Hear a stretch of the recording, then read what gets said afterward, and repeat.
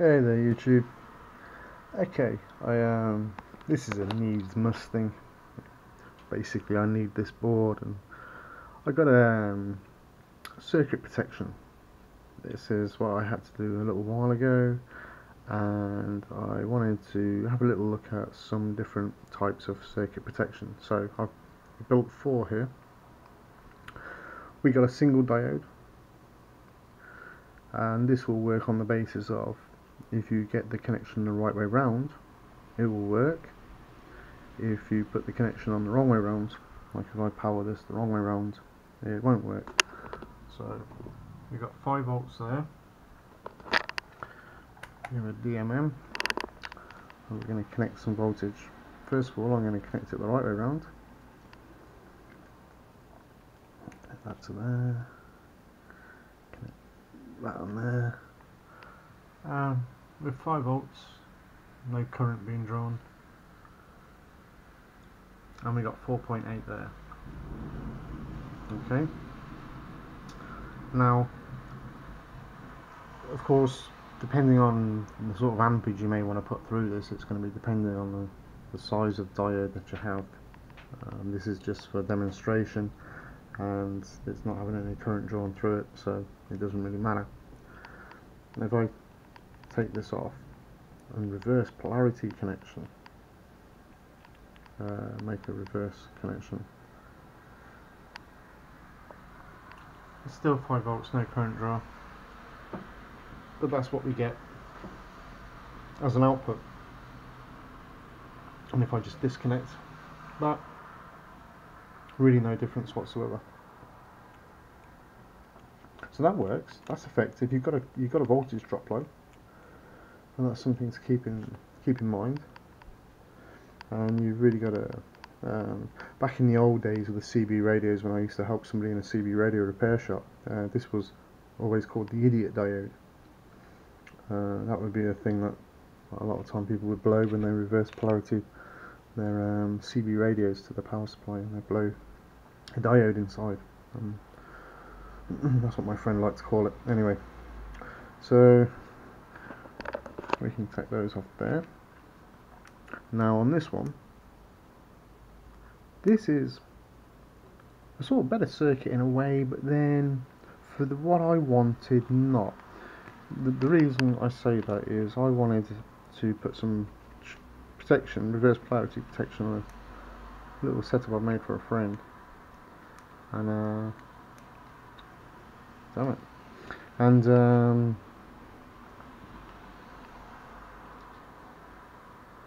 did it the wrong way around. Haha, did anybody notice? Need output. But I wanted him to see that he'd got it the wrong way around, just so he kept his mind on the business, you know. Anyway, so basically what we got, we still got the 5 volts over there. I get a bit sidetracked when I'm trying to concentrate as well. So we connect this up this way, and hopefully I can just get that straight onto the metal. It's a lot easier doing this when you've got 2 hands. And there we go, we got 4.5 volts, well, 4.5, 6. There's still no current being drawn. And the nice thing about this one is if you do get it the wrong way around, because it's just set up, it doesn't really matter. If you put it the wrong way around, look, you connect that, push that out of the way. I bet you missed all that because I forgot where the camera was looking. And so we reverse the polarity, and we've still got 4.5. It was 4.56, wasn't it? It's 4.57. So that works okay. Again, it's one of those where you've got to make sure you size your diodes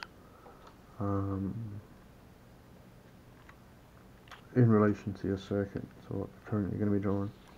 Now, the one that sort of does beat these, it beats them not for cost or for simplicity or for just having the part in your box. It beats it because you've got a lower voltage drop, and you can, and you know, this will carry some ampage. Now, you know, they're all different, and so they're all going to, you know, carry a different amount of ampage to allow it through. But this is just using a P channel MOSFET, and it's sort of connected up in reverse to what you'd normally connect it up to. And this is as simple as it gets as well. You've got a 10k resistor between the gate and the ground. You have between the gate and the source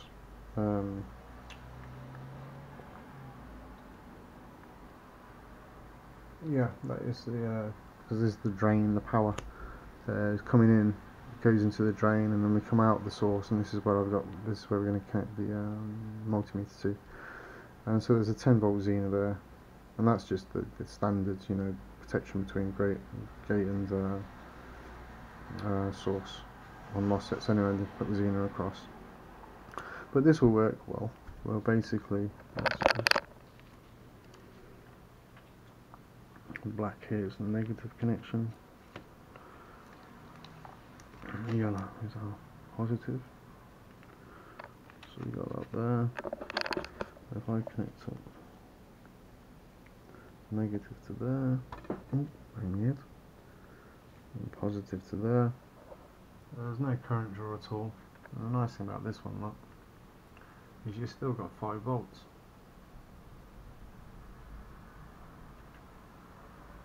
So, and then if we do the reverse polarity on here,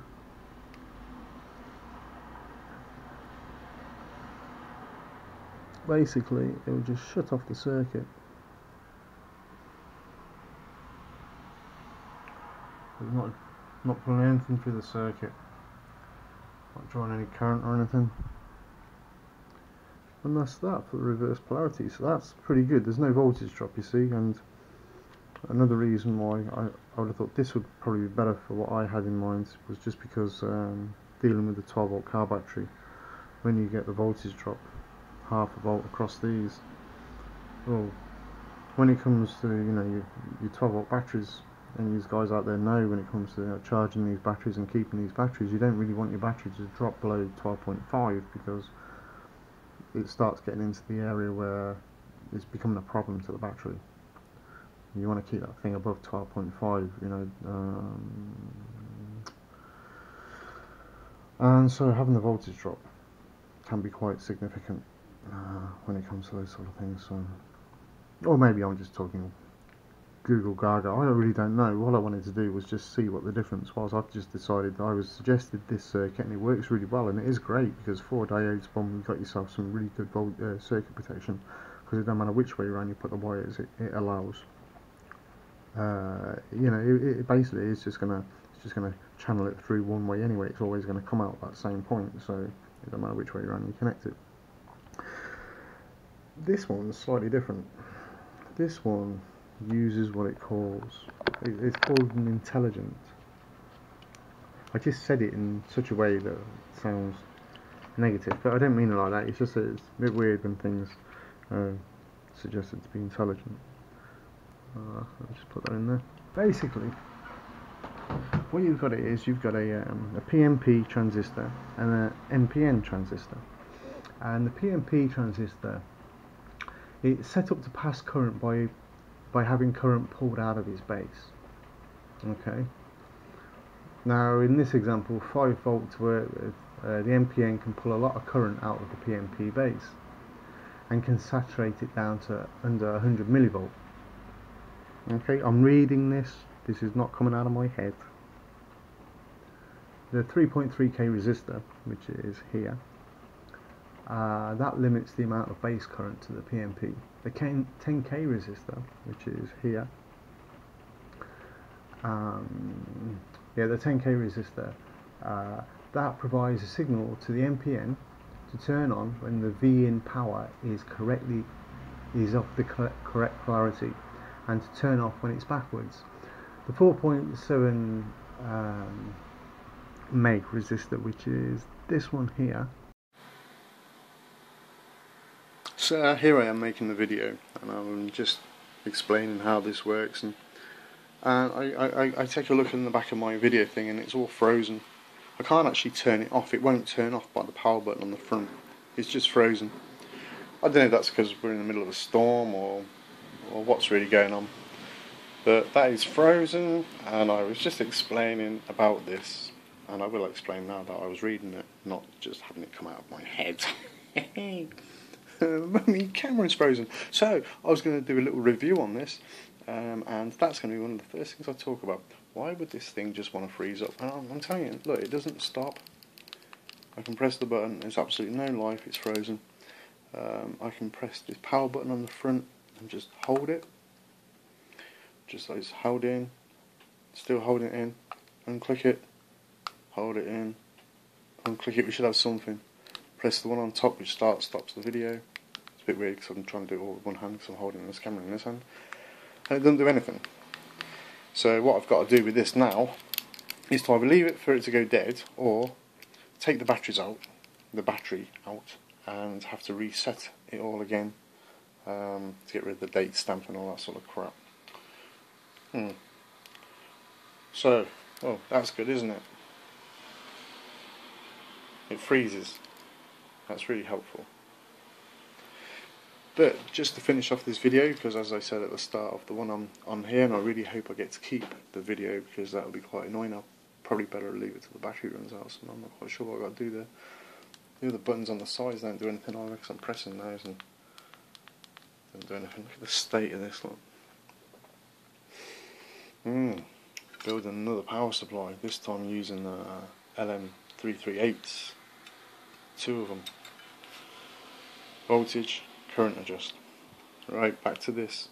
So let's go over this again. So basically what we got going on here is we've got a PNP transistor is set up to pass current, this one, by having the current pulled out of its base. The NPN can pull a lot of current out of the PNP base and can saturate it down to under 100 millivolts. Pretty good. The 3.3K, which is this baby here, resistor limits the amount of base current to the PNP, and the 10K resistor, this one, the 10K resistor provides a signal to the NPN to turn on when the V in is the correct polarity and turn off when it's backwards.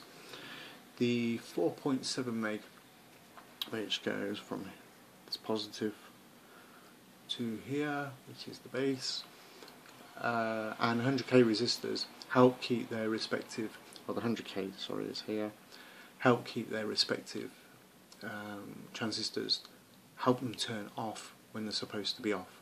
And the IN4148 diode protects the NPN transistor from damaging reverse base emitter breakdown. And that's what I was trying to say, and I was going to show you it working. So it's just back on, we're still on 5 volts over there, and so I'm going to put it on the correct way around first. First of all, let me just ensure that we're going to, I need power out of here, and I need my ground there. Okay, so I'll just connect these up again to the, so you can see that I'm trying to nib onto the end of this. There we go, let's get this one.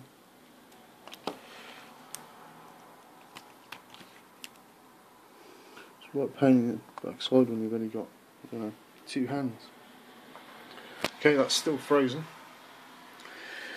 Let's put the ground on here. Is that zoomed in actually? No, that's zooming in now. That's unzoom. Sorry if it's all shaky. Okay, so now look, there's a little bit of current draw there and it's pulled it down to 4.99. But we did have 5 volt there. And now I suppose it's warmed up a little bit, maybe it's gone to 0. So let's just do the reverse polarity, make sure this sucker works.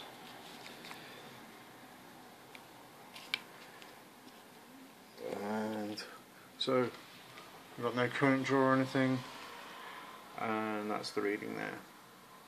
So, and if I take off one of the leads, like to the ground, look, there is a bit of a difference there. When I connect it up to the ground, connect it now, so there is a little bit of a difference there. And again, you know, it's the amount of current you can draw through these is going to be sort of pretty dependent on on the old transistor here. And even with this, you certainly want a heatsink, depending on how much current you'll be pulling through it. I think it's not very high voltage. I think it's like 55 volts and so around about 30 amps or something. I'm not exactly sure. It doesn't really matter. It's just a demonstration, just to show that it actually breaks the circuit and doesn't pull any power or do anything dodgy. So, what would I say was the best out of all this lot? I reckon this is, you know, for convenience, ease of use, and for low power stuff. This is great. Can't really go wrong with that. Something you want more power through, it's got to be the MOSFET, because it's got the pretty much, you know, very low voltage drop, and you'll probably find yourself even a better MOSFET. I've got some good MOSFETs coming actually with 0.02 RDS. This one's probably a little bit more complicated. It's considered to be, where I've seen it on the website, it's an intelligent one. I'll show you the actual schematic for that.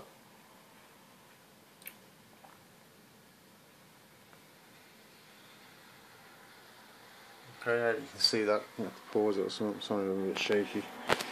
Yeah, but that's it. So, a bit of reverse polarity.